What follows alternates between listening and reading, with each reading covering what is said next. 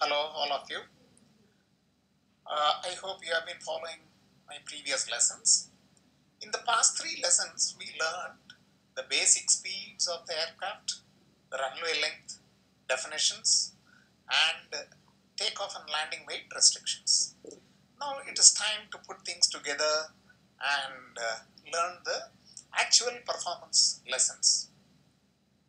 For the purpose of performance, the entire flight can be divided into stages. The first, of course, is the takeoff phase. In this lesson, we shall learn about the takeoff phase.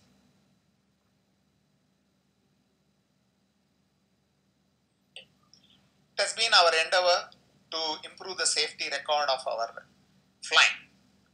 Aircraft are manufactured with an aim to satisfy the high standards set by the regulatory authorities. While the general performance requirements are spelled by ICAO, each member state can impose a higher restriction. In this lesson, all such limits have been derived from Joint Aviation Authority, which is the European body that controls all regulatory functions within Europe. Of course, similar agency exists in USA, which is called the Federal Aviation Authority. But in this lesson, we shall be discussing the rules regulations set out by the JAA. Also, we shall be learning about twin engine aircraft only. Please understand there are aircraft manufactured with 3 engines and 4 engines, which are governed by different set of rules and regulations. But in this lesson, we shall stick to 2 engine aircraft performance only. Next, we shall learn all the requirements for all operations from dry runway. There are additional restrictions imposed for wet runway operations, which we shall learn in our future lessons.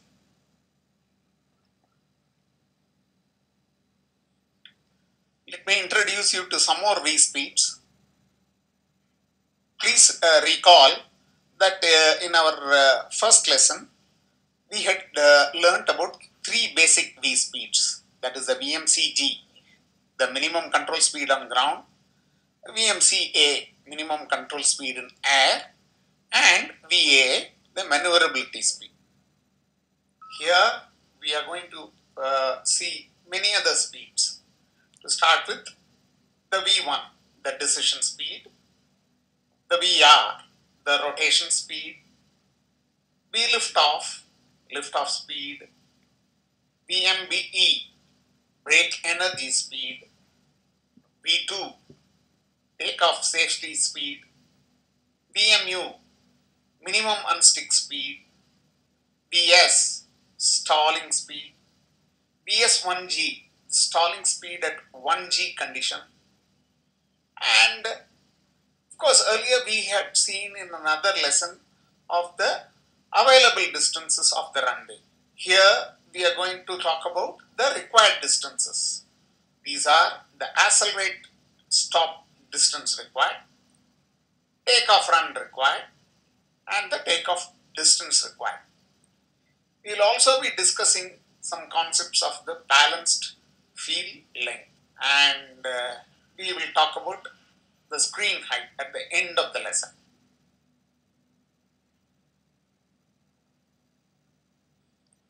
V1, the decision speed. V1 is defined as the maximum speed in the takeoff at which the pilot must take the first action.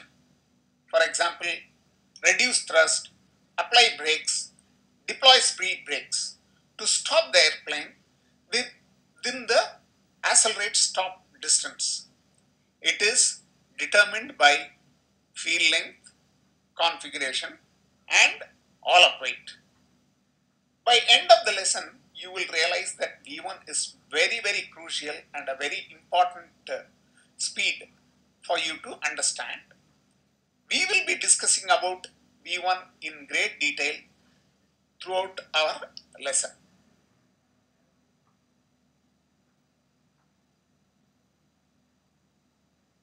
Next is VR, the rotation speed.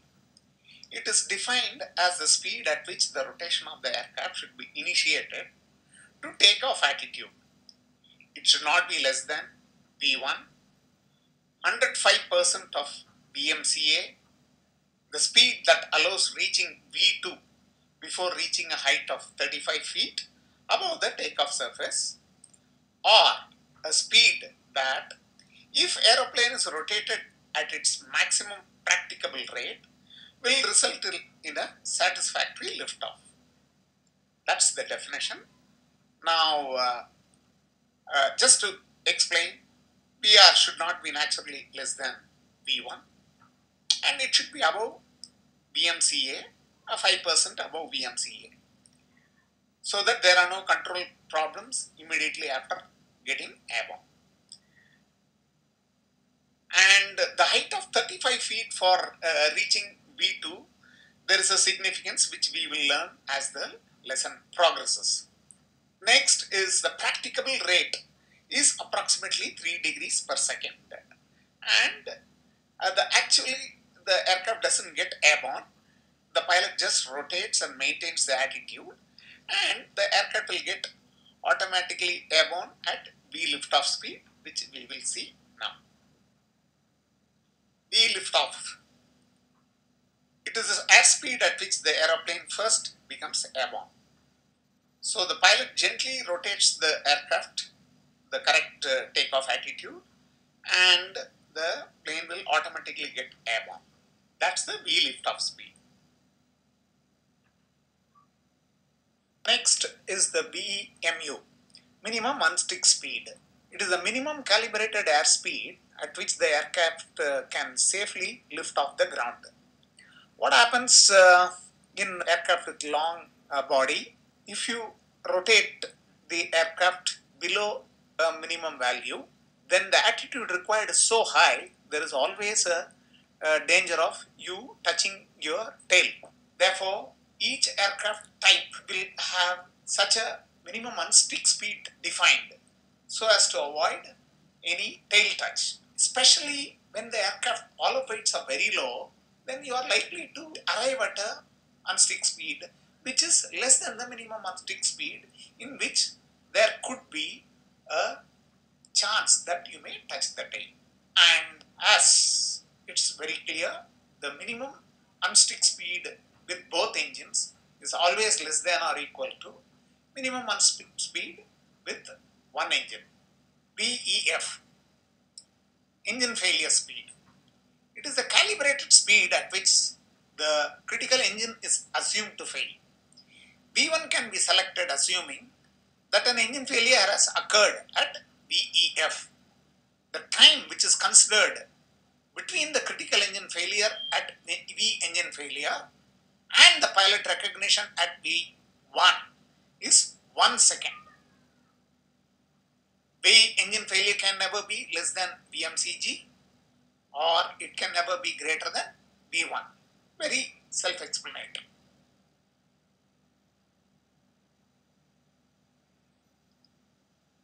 Next is the VMB, brake energy limit speed. It is defined as the highest speed at which a takeoff can be rejected and the aircraft can be brought to a halt within the braking abilities of the aircraft braking system.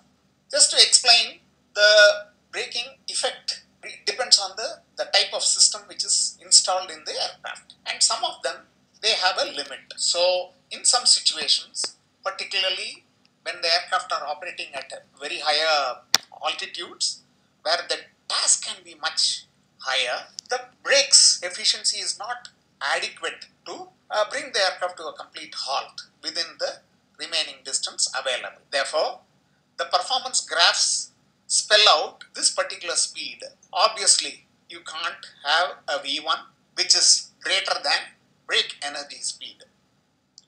Next is V tire, maximum tire speed limit. The tire manufacturer specifies the maximum ground speed that can be reached in order to limit the centrifugal forces and the heat elevation that may damage the tire structure. Thus, V liftoff is always less than or equal to V tire. The reasons are very similar as we had discussed for VMBE.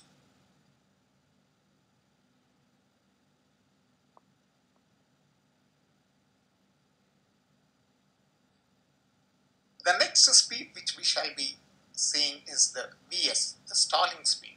The stalling speed is the greater of the minimum calibrated airspeed when the airplane is stalled, or the minimum steady flight speed at which the airplane is controllable within the longitudinal control on its stop.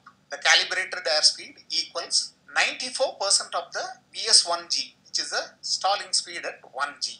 They also sometimes refer to a reference stalling speed, which is somewhere in between the VS1G and the normal stalling speed. Let me explain with the graph. Here, this graph you are familiar with. It's the coefficient on the y-axis with the angle of attack on the x-axis.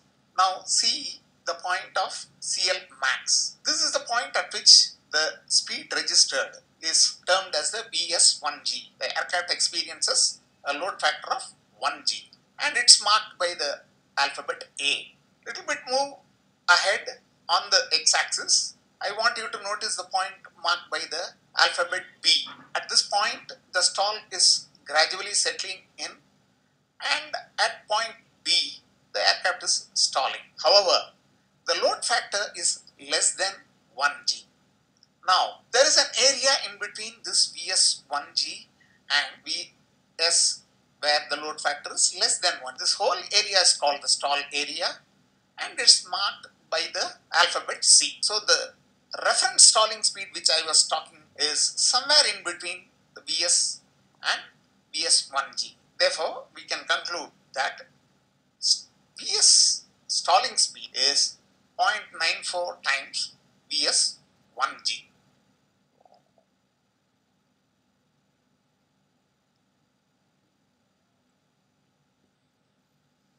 We had earlier learned in the previous lesson on runway lengths the different distances available. Now here, let us try and define the required distances. The only difference is the required distances is the actual distance that will be used up by the aircraft on the extreme conditions. Firstly, the takeoff run required. It is the distance required by the aircraft on takeoff roll. From the beginning of the takeoff roll, accelerates up to V1, suffers an engine failure, continues with the takeoff, accelerates to VR, and gets airborne. Accelerate stop distance required.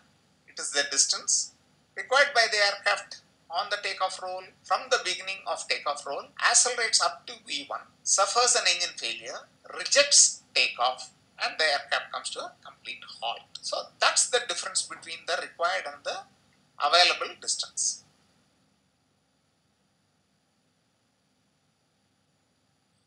Next is the takeoff distance required. It is the distance required by an aircraft on takeoff roll from the beginning, accelerates to V1, suffers an engine failure, and continues with the takeoff, and reaches a screen height of 35 feet. As per regulations, it is the greater of the requirements of the total distance as required for the above mentioned definition, or the distance required by the aircraft to continue on both the engines and get airborne, and crossing the height 35 feet multiplied by a factor of 115%.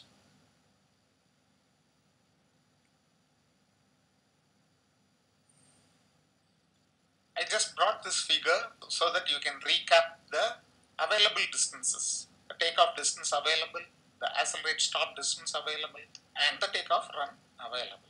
As you learned the required distance, I want you to realize that all the distances available are all fixed, whereas the required distances would be calculated for every takeoff, and it will be compared with the available distances, and a decision to continue with the takeoff with altered parameters would be made.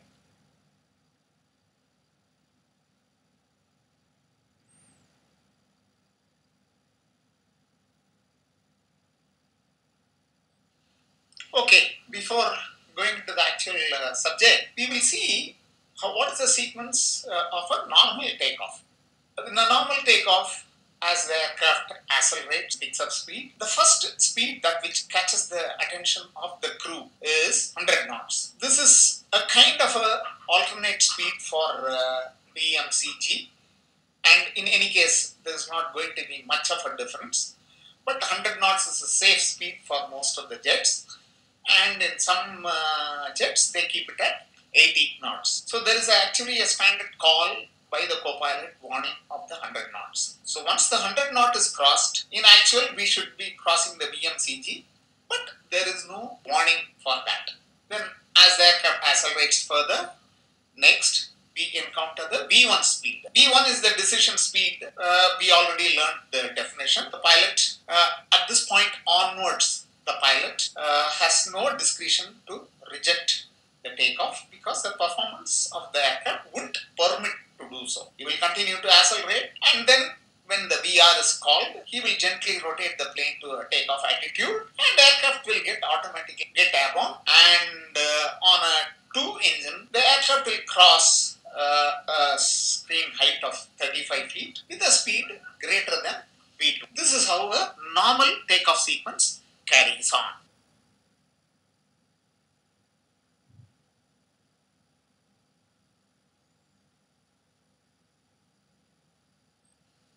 Okay, let's move further. In this section, I will explain what happens if the pilot encounters an engine failure at V1. The aircraft accelerates, crosses 100 knots VMCG, and as he reaches V1, there is an engine failure which he detects. Now, as we learned from definitions, a 2-second delay is permissible for the pilot to initiate action to stop takeoff or continue with the takeoff. Let's assume for this section that the pilot decides to continue with the takeoff. Now, the aircraft is on a single engine, therefore power is that much limited.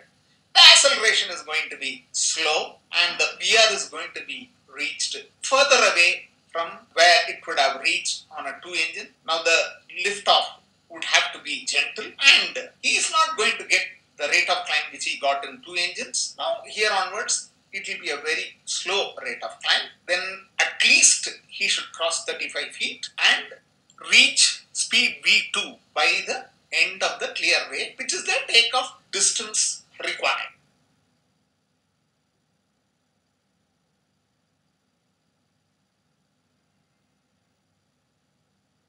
Let us assume that the pilot decides to reject the takeoff. Aircraft commences roll, encounters the normal speeds. At P1, he detects an engine failure, and after 2 seconds, he initiates actions for a reject takeoff. That is, close thrust levers and apply brakes and speed brakes. Now, the aircraft decelerates and comes to a complete halt by end of the stopway.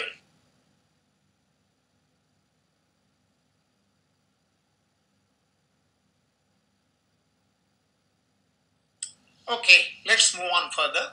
Let me introduce you to the concept of balanced field length. We all learned that on a takeoff roll, as the aircraft accelerates and reaches V1, and if the aircraft suffers an engine failure, the pilot has got 2 options, either to continue with the takeoff or to take reject takeoff actions. Now, let's consider the option of reject takeoff.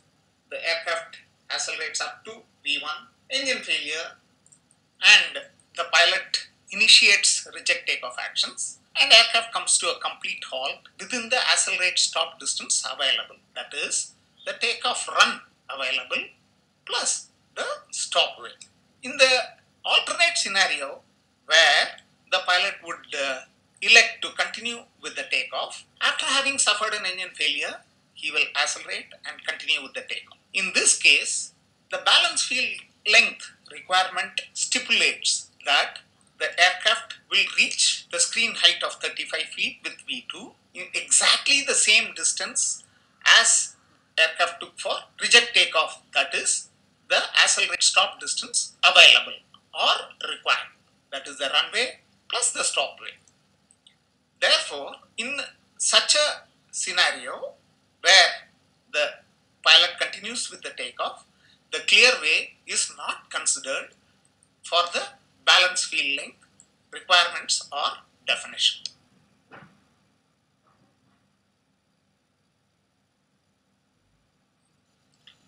By now you all would have understood how important is this V1. So we will spend some more time to discuss this V1. First thing I want you all to understand and realize is that if there is an engine failure at V1, the aircraft acceleration will be much slower than what it would do on a twin engine. Secondly, nowadays the engine technologies have improved vastly and the reliability has improved drastically. Now most of the jets we are able to bring the V1, VR, V2 being equal.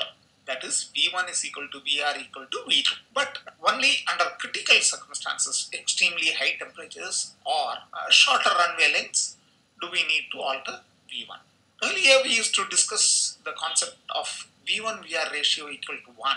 Nowadays we are not discussing it that much, but I want you to understand that most of the aircraft satisfied this condition of V1 or VR ratio equal to 1. And there was a limit up to which this V1 VR ratio would be reduced.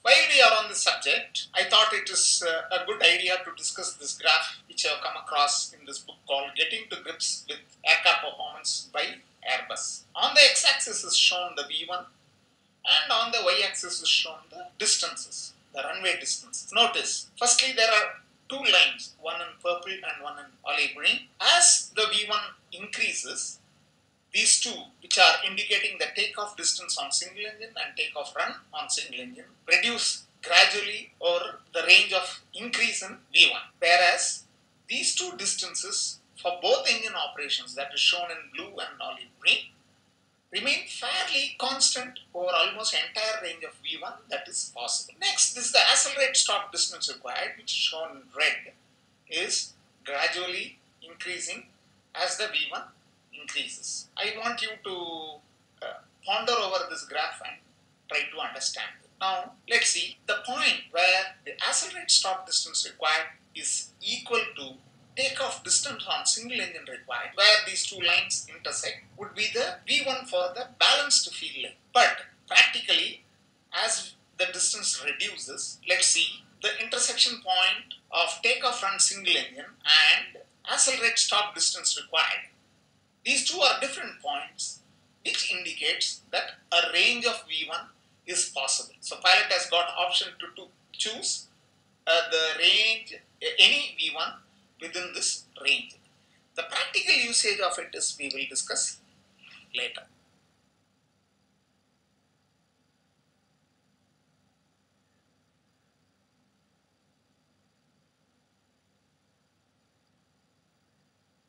Now that you have fairly understood how important this V1, I just want to add two more points. Practically, we would use the V1 manipulation, that is reduction of V1, in case we have to uplift some more marginal payload on short runways. You have to think over it and then understand. Second point which I want to bring to your notice is the limits of V1 are. The lowermost limit is the VMCG and the highermost limit is the VR. Very self-explanatory.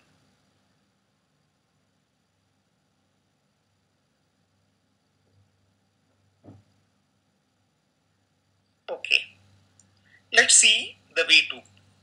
V2 is the takeoff safety speed. It is as important as V1, but there's far less manipulations that are possible. It's almost a fixed speed for a particular column height, and the pilot has got no discretion to alter it. Let's see the definition. V2 is the minimum climb speed that must be reached at a height of 35 feet above the runway surface in case of an engine failure. V2 min, that is the minimum limit of V2 in terms of calibrated airspeed, may not be less than 1.13 VSR, that is the reference stalling speed. If you remember, we had discussed it some time back, and it should not be less than 1.1 times VMCA. Very self-explanatory. But I just want to add a small point. In order to achieve the V2, the pilot should not lower his attitude and maintain a lower attitude. Why? Because in that case, he will extend his distance to reach the height of 35 feet because he is going to get less rate of climb. Therefore, it's very important that he exactly reaches B2 at a height of 35 feet.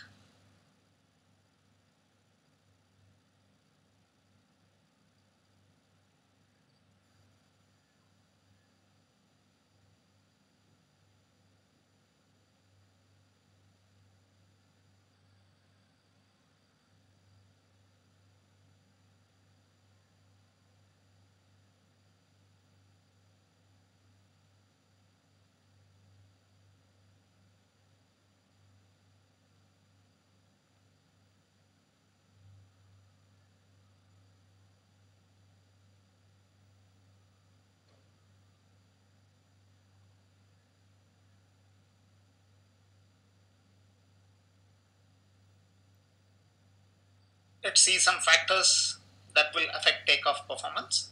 Runway elevation. Higher the airfield elevation, higher is the TAS for a given CAS. All performance gradually deteriorate with higher altitude, also due to engine considerations. Line up correction. The aircraft would roll up forward to straighten the nose wheel. Also, if the aircraft were to backtrack and carry out a 180-degree turn, it would use up some more runway. Usually, a standard figure of approximately 50 feet is catered for and incorporated in the aircraft flight manual. Any variations would be reflected in the flight manual.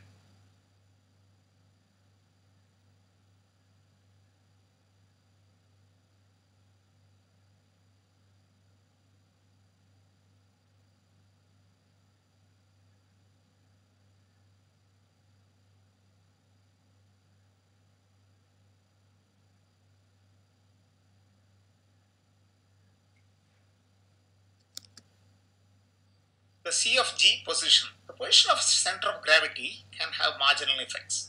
A detailed explanation would be covered in a different lesson. I just want you to know that C of G position will affect the performance on take. Slope of the runway. Any downward slope gives a good acceleration on takeoff but increases the stop distance, and the other way around if there is an upward slope. The overall effect will be defined in the flight manual of the aircraft. In general, a downward slope is positive for takeoff.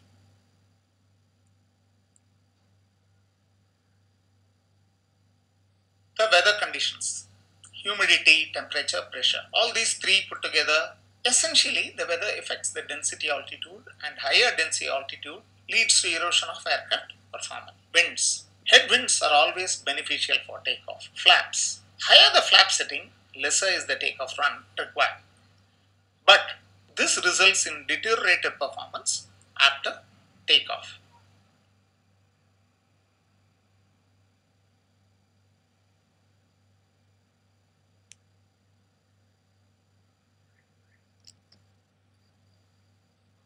Next is the flying technique, which we shall discuss now, and it's fairly important. The flight manual will describe the actual technique as to how to carry out a takeoff, but we will discuss it in general. In that, the pilot has to apply the forward pressure on the takeoff roll.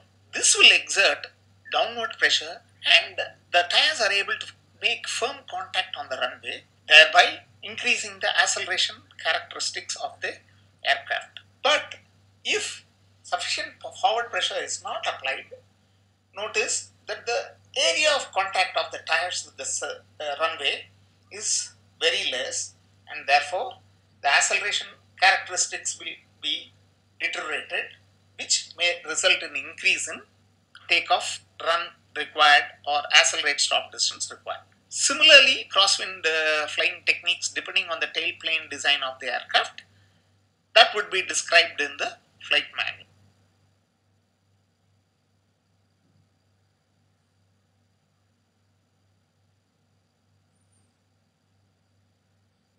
Next is the MEL, the minimum equipment list. It is possible that the aircraft may be cleared to fly with some systems not functioning. In such cases, the flight manual and the document called the MEL, minimum equipment list, will specify a condition under which such flight may be undertaken. Some such conditions may restrict the takeoff weight.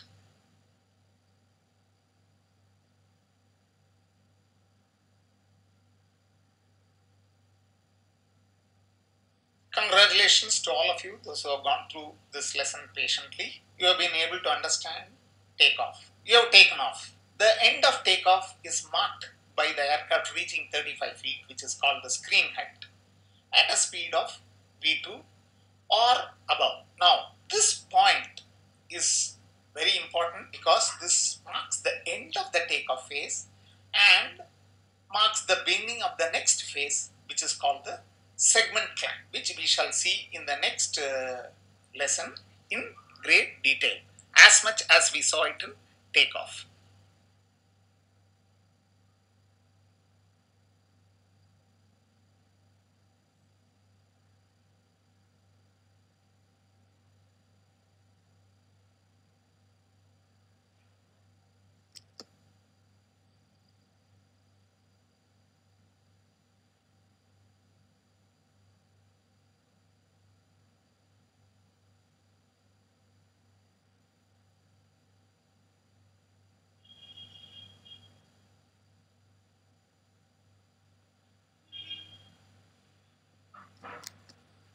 I once again thank you all for going through the lesson.